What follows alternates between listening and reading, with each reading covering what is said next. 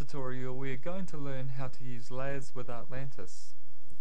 What we first need to do is go to the Object Inspector, then turn on the Object List. And if you're showing the hierarchy, make sure you go to the Layers tab. And before we get started, just turn on the catalog if it's not already turned on. Layers is a new feature in Artlantis 3. And as you can see, we already have some default layers. And these default layers are automatically updated. So what this means is if I go to the VB visual sample, for example, drag in the lime 24-inch tree, you'll see that it gets placed into the 3D preview and added to the 3D plants layer because we have auto ticked. Again, if we go upwards, we can go to the animated people sample and drag in the man here right on top of the deck, and you'll see that now he has been added to the animated objects list. We are now going to learn how to create a custom layer and move an object to that layer. So let's click on the plus layer button, so this will create a layer, then give that layer a name. So I'm just going to call it temporary, temp for short.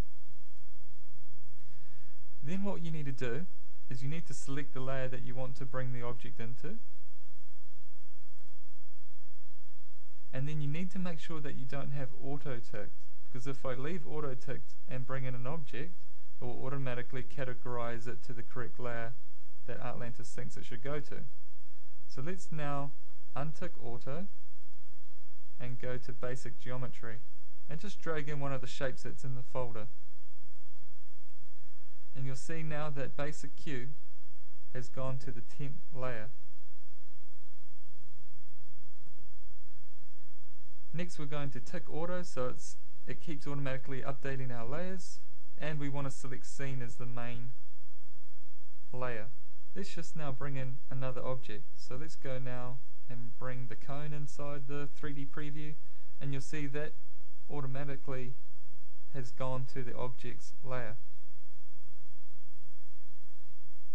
So some questions that may come up is, how do we move objects to different layers?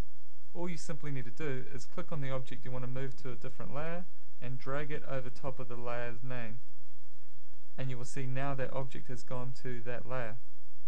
And if you want to delete a layer, all you need to do is click on the delete button and that will delete that layer. Let's now look at the best feature for layers. Go back to the perspective inspector and you'll see a pull down where you can select which layers you want to have visible in your 3D preview. So this means if I, for example, turn off 3D plants, you can now turn off that layer for that view.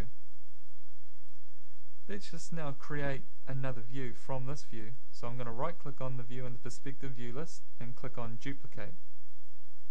So I've got a new view, and we can maybe go down to the layers again and have the 3D plants turned on for that view.